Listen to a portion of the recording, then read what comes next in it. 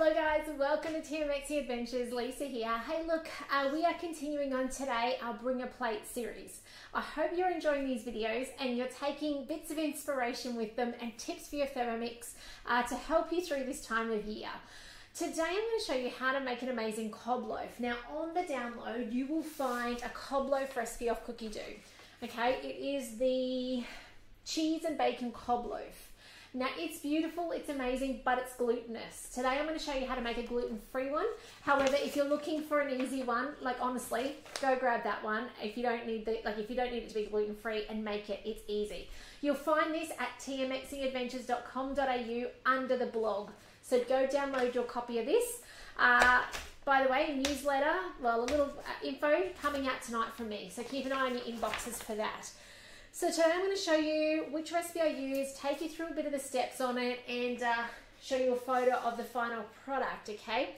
Now I have my awesome Fira-ware that's actually just arrived. We've just had a sale in the mix shop and I got the whole collection. I'm super excited. I've actually preheated this in the oven. I love the little silicone bits that come on the ends, so you can actually take these off and put them piece to piece, and it's actually on a silicone trivet as well. You go buy them all separate, but love it. Can't wait, I think I said yesterday, can't wait to do my lamb roast in there, my slow cooked lamb roast. Now I have used a recipe today called the Artisan Gluten-Free Loaf. Cookie Doo, really easy. If you need to take something to a party, a friend's house that is gluten-free, this recipe is the closest thing to white bread. So you will enjoy it and love it as much as they will appreciate the fact that you've put this thought into it. It does have almonds in it. Now I've actually swapped the almond meal today, well the almonds you mill into almond meal, for seeds. So we make at breakfast time every day of the week for the last 10 years-ish, about that, some little veggie packed circles. And rather than having flour in them, we have a seed mix. Sometimes we do put nuts into that as well, but it's predominantly sunflower seeds and pepitas. So I've used that today. So if it's got a bit of a speck to it, that's why. But it does say almonds. But if it had to be nut-free, just swap it for some seeds. It'll work perfectly fine. Hello, Kelly. Lovely to have you on, and it's a good loaf that you've made it. That is fantastic. I love to hear that. So in this recipe, it starts with almonds. It then has some yeast. It has it says sparkling. I think it says sparkling water. I just use water. I never put sparkling in. Use what you've got, okay? It's got salt. It's got the only tricky ingredient if you are not gluten-free is xanthan gum. You can also use something called gar gum. I might have pronounced that wrong in there, but it's a thickener. You can't swap anything else for it. I get asked this question all the time. If you are gluten-free cooking, it's not the same without it, okay? It will make it runny. It's a binder, okay? That's ultimately what it does. So it's probably the only tricky ingredient if you're not accustomed to cooking gluten-free, that you'll be like, what is that? And you can these days thankfully buy it at Woolworths. Years ago when I first started doing gluten-free stuff, you couldn't buy it at Woolworths. You had to go to a health food shop, but these days we're pretty spoiled. So did you see my little trick there to get the dough out? This works whether you've got glutinous dough or non-gluten. Just turn your little dial on the bottom. While I remember, those of you watching along who have challenges with your hands and your wrists, have you seen in the mix shop there is now a handle you can buy to help you take the base off your bowl? How cool is that? I love that they thought of that, because that's something that, yes, your base loosens up over time, but there's nothing worse than trying to get your base apart and just not being able to get the strength to do so. So that's pretty cool. It sits on the bottom and you can just click it around and it just does it for you. Just going to show you something. There's a little bit of extra dough around the blades. Now, gluten-free dough, if you're not familiar, is actually quite tacky. All right, so I'm going to get that off the blades, and then I'm going to tell you how we actually handle it. So just up to speed 10 for a couple of seconds. That little trick there can be done with any recipe. If you've made muffins and there's leftover mix, biscuits, cakes, breads, glutinous or not, that's a little tip to spin everything off the blades. Okay, see that? Look at that. Now I can get the stuff out. Otherwise I was missing that portion. Now this recipe on the download this month, it actually has a bacon and cheese dip. Now you can put any dip you like in this. Our favourites is actually the herb and garlic dip. But you can put the sun-dried tomato one in there, the creamy sun-dried tomato. It's amazing. Honestly, whatever your favourite cream cheese style dip is will work in this recipe. Okay, now that is actually as clean as it's going to get. Remember to use your dough pre-clean when you're doing dough. Now I've got this clump of gluten-free dough. Let's see if I can get this in the camera for you. Over here. Now I've got this on some baking paper today. Where do I put it? There we go. So it can go straight into this. I have preheated my Führer. It went into the oven at 200 degrees. That's why the little silicone things are on the outside. This in the moment is going to plop inside of it once we've got it ready to go. Now the easiest way to work with gluten-free dough is actually with wet hands. At the moment it's a bit messy looking. If I touch it now, it will most likely just tack up my hands. So we wet our hands, and this goes for any of our gluten-free cooking. And we can now bring it together. Look, see? Non-wet patch. Sticky finger, yeah? Nothing worse than having it all over your finger when you want it on the plate, or on, in this case, the baking paper. So I'm just going to smooth out the bottom. I'm actually going to roll this over. This is going to go upside down. Now, being that this cast iron is oval shape, I actually, strangely, don't want an oval shape final cob loaf. I actually want a round one. So I'm just wetting it with water and pushing it together. Okay, the water on the top will also make a really nice crusty top. And can you see what I'm doing here? I'm just shaping it. I do apologize. There's a lot of things in the way today. Now, I do have this big crack in the front. I don't know if I can show you. You could continue to work and try and push that together, or even like your normal doughs, you could try and turn this so that it's on the side or underneath, okay? The beauty of working with gluten-free is that it doesn't mind extra handling. The more you handle glutinous stuff, the harder it is to actually get it to do what you want. You have to rest it in between. Whereas gluten-free, there's no gluten to relax, so you're all okay. There we go, I'm pretty happy with that. Now, if you wanted to put seeds on top of this, you could certainly do that. The fact that I'm doing a cob loaf, I'm going to be cutting off the top and scoping out the insides. So there's absolutely no reason to, oh well, I can if I want, but I don't need to put sesame seeds on top. I don't have to go specially out and buy sesame seeds and that sort of stuff. But being that it's wet on top, now's your time. If you wanted to put sesame seeds on top, certainly your time right now to do so. So now all I do is I literally lift that into my Führer cookware, just trying not to make sure you burn yourself. Now this needs to rest.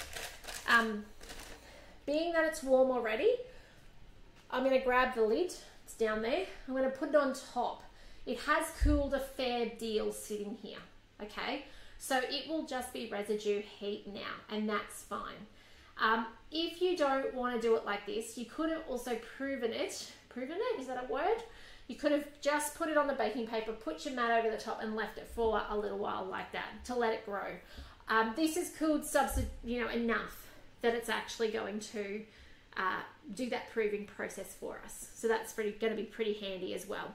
Now let me just answer a question that I'm sure you're wondering. Lisa, I don't have Führer, what do I do? Just use an ordinary tray. You do not need one of these. This will make a crusty loaf, okay? It's going to give me a nice crust. However, when we're making a cob loaf, it doesn't really matter because it needs a second cook anyway.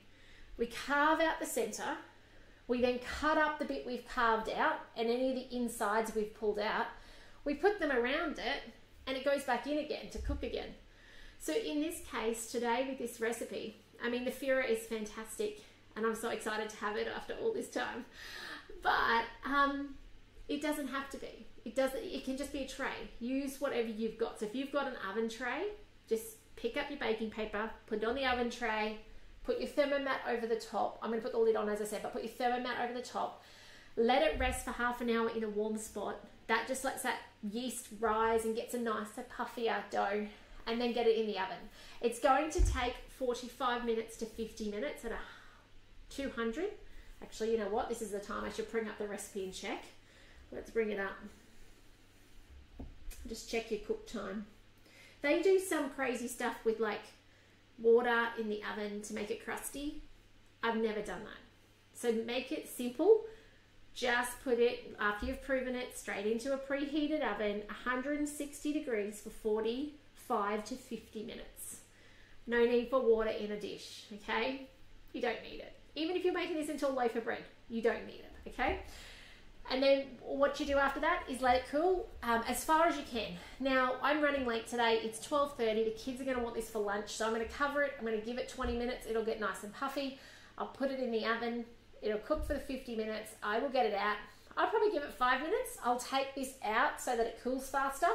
And then I'll start carving it out. The longer you can leave it to cool, the easier the carving is going to be, where you cut off the top and scoop out the insides, slice it up.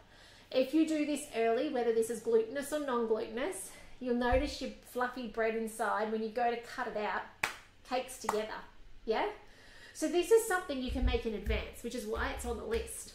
You can actually make these into mini ones. So year before, so Christmas a couple of years ago, I actually did this and I made it into minis, and then I put different dips in each one, okay? And that works beautifully as well. This recipe here, as much as I've used gluten-free today, if you're glutinous, just use your pizza dough if you don't feel like following a recipe, all right? Or if you've got a favorite recipe, follow your favorite white bread or even wholemeal style bread recipe that you use. It can be as big as this, and it's going to take that 45 to 50 minutes or even closer to an hour if it's a white bread. If you're doing little mini ones, they're going to take more like half an hour. But then when you're ready to cut them, as I said, you can make these in advance, you can seal them. Just seal them up, put them in the freezer. Get them out, carve them out, slice them up, put them in, do the second cook to crisp everything up. It only takes about 10 minutes on 180 degrees, maybe 200 if your oven's a bit slow. That will give you all your little dippers and a crusty shell. And then you put your favorite dip in it and you take it. It's as simple as that. How cool is that? Now, it is a hard one to present nicely in a photograph, so please excuse my photograph later today. I can promise you that it probably looks like bread scattered on top of a bread or something. Like, I don't know how you present nicely a cob loaf. Really, how do you do that? So I'll share a photo, but I can't promise it'll be a pretty photo because I can't imagine how you do that in a nice way. But if you've not tried a cob loaf and you are still buying bread, it's time to give this a go in your Thermomix. If you're still lacking confidence when it comes to bread, or maybe you've had some fails, or maybe you just want to get more out of your Thermomix, remember I've got a bread course. Okay, now it doesn't teach, it does briefly teach you how to put things in your Thermomix, but that's not the focus. The focus is what to do with that when it comes out. It is glutinous, okay, not for gluten-free. It's completely gluten-filled. But it teaches you the techniques and how to make sure it's foolproof. We do croissants, we do choux pastry, we do all sorts of different things, pretzels and bagels and all these different things. So it's about the techniques, okay? It's not about this part. I show you this part, but that's not where the focus is. All right, so if you're interested in getting more out of your Thermomix, getting skilled up, making sure it does more for you in your kitchen and serves you more, check out the courses over at my website. But otherwise, I'm going to put the lid on this before it loses too much temperature. I'm going to get it proven in the oven and cooked. If you do have questions about making a cob loaf, because maybe you've never done it before, let me know. I'll try and take progress shots as I do this for you guys, a little collage, so that you can see the different steps. I think it's pretty easy, but if you've never done it, it might seem a bit challenging. So I will take those photos for those of you who have never made a cob loaf and are about to embark on it the first time, which makes me so happy if you're going to try something you've never done before. Hello, Linda. Lovely to have you on today. Thanks for those of you saying hello today. I look forward to bringing you another video tomorrow. Remember, $29 bowl is ending 2 days time, the 30th of November. So it's Thursday. The deal is done. If you've been thinking about getting a TN6 on the bench, or maybe you've got a loved one or a family member, friend that is thinking about it, now's the time, okay? Reach out and let me know. I'd love to honor you in that process, and there's something I certainly can do for you as well. But you know, this deal is going to be gone in a couple of days, and there's nothing better than having 2 bowls, because you can have your bread in one and you can have your dip in the other one. Those sorts of things. So easy. Anyway, guys, have a great day. Take care. Let me know if I can help you with anything regarding your Thermomix, and I'll talk to you soon.